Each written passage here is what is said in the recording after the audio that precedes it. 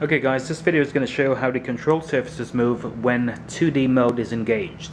Currently, as some of you all know, I've got my master gain set on a slider where I've got the ability to turn it off completely, meaning zero gain, which means regardless if the 2D mode or 3D mode is engaged, I'll get no input from Guardian.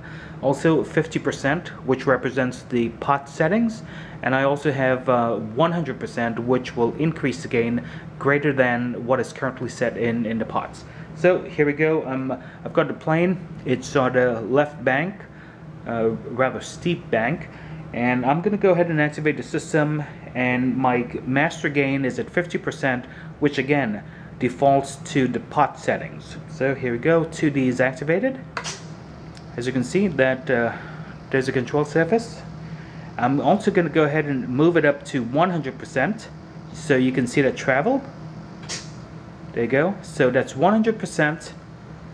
I'm going to put it back down to 50, which represents the setting in the pots, and 0, which of course it doesn't matter what I do, the Guardian simply won't give any inputs. So 50%, 100%, and again I can adjust that as needed based on flying conditions, winds, and so forth. Hopefully this helped. So far, Guardian's performing well.